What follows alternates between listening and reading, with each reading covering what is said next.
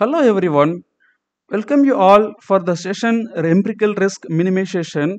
Here we should know the basic terminologies for calculating the empirical risk for given problem statement. So here the optimization is the process of estimating the output that maximizes the performance of the given model. So in terms of accuracy, precision, recall. At the same time, the model should decreases the error, or it is called loss or cost.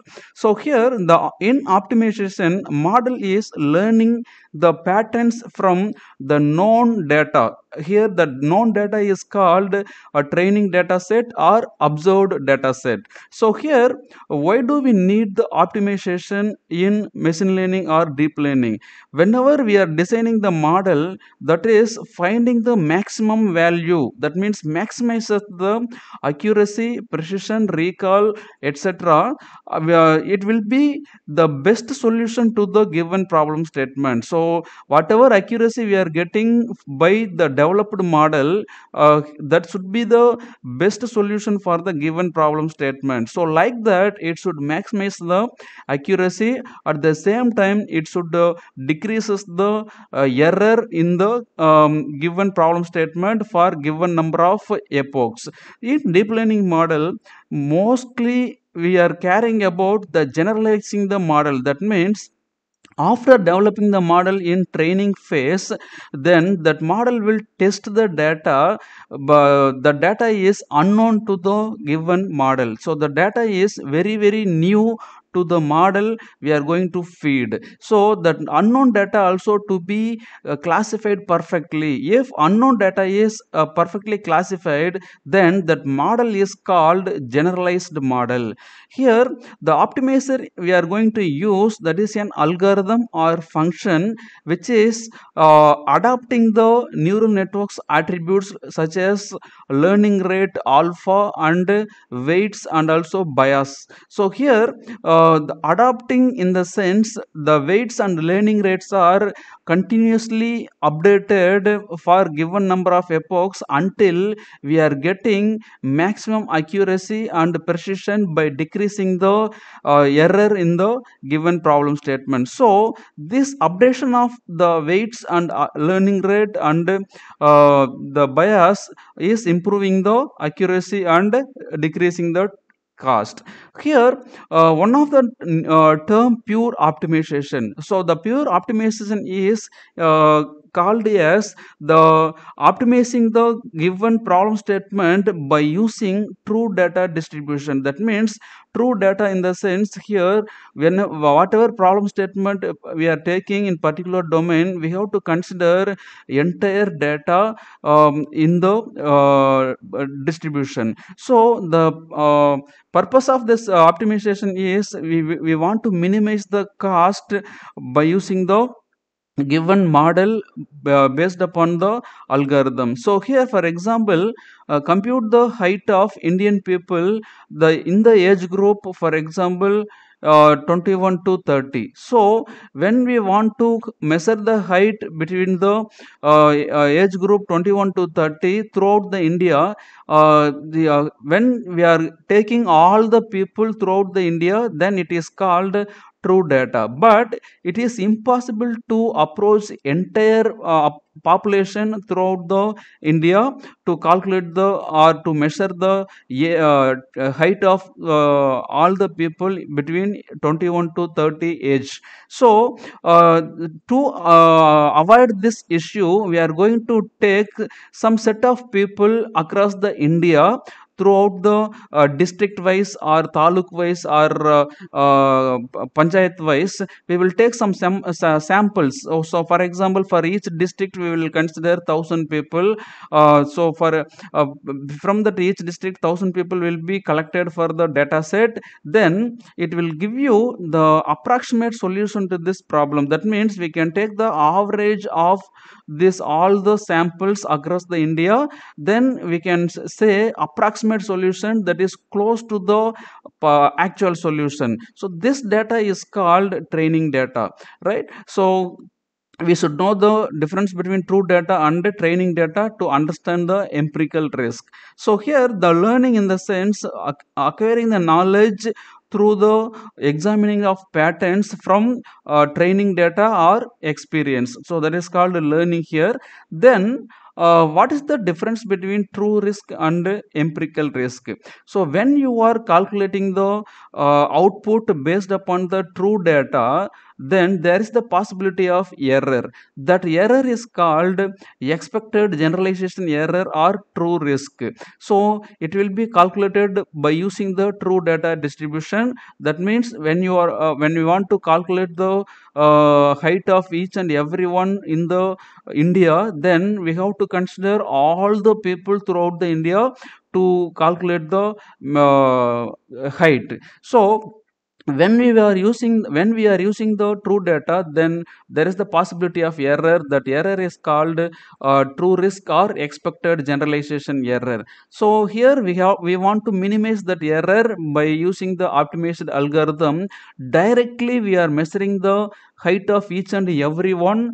So this minimizing the cost is also directly related to the true data distribution. And another one term is empirical risk. This is called expected loss. So in real time application, to measure the height of all the people is not at all possible. That means we are unknown exactly how our algorithm will work on that particular problem statement well. So what we will do, we cannot take all the data in the true data distribution. So whenever we don't know the true data distribution, we can take some set of data. That set of data is called training data or known data, to measure the height of all the people. So here the model's performance will be tested. That means we will give the solution by using the set of data, that is training data. Then there we will get some risk, that means loss. That loss is called empirical risk. So here the true data is directly related to the people, are directly related to the data, true data. But here the empirical risk is only having some set of samples, that is the training data. It is not having all the people data, just it will have only set of people data. Then we will calculate the average. That average will be related to the all the people height, that is approximately close to that value. So it is not exactly same as the solution, but we will get the expected solution close to, that is approximately. So the empirical risk is indirectly we are measuring that is called a straightforward function, which is based upon the training data. So here we can identify how that learning is differing from pure optimization. Already we know the pure optimization is depends upon the true data distribution. The learning is indirectly, which is optimizing the given problem statement. That means which is using only the training data set, then some set of samples from the true data. Okay, that means this data set is subset of the true data distribution. So here we are using the training data set. Most of the machine learning algorithms and deep learning algorithms uses some performance measure like accuracy, precision with respect to the test data set to measure its performance. But it may also be interactable, that means inflexible. It is not able to manage perfectly. So what we will do, so to improve the accuracy, we will reduce the error by applying the optimization over cost function. So here that optimization will be done by updating the parameters weights and learning rate throughout the training process. But in the pure optimization, which is against to that means pure optimization is minimizing the error directly based upon the true data set. For example, when you are using the true data throughout the nationwide population to measure the height of Indian people between the age group 21 to 30. So the data, entire data is called true data. The error we are calculating from the true data is called true risk. Actually, the true data distribution is not known priorly to the model, and training data is here. Just we are taking some set of samples instead of considering entire data. This is finite number of data, finite count. That means here true data, we unknown about the people, how many people are in the nation between the age group 21 to 30. But here in the when you are taking set of sample, so here we will know the count of the number of people who are in 21 to 30, because uh, uh, we are taking some samples, set of samples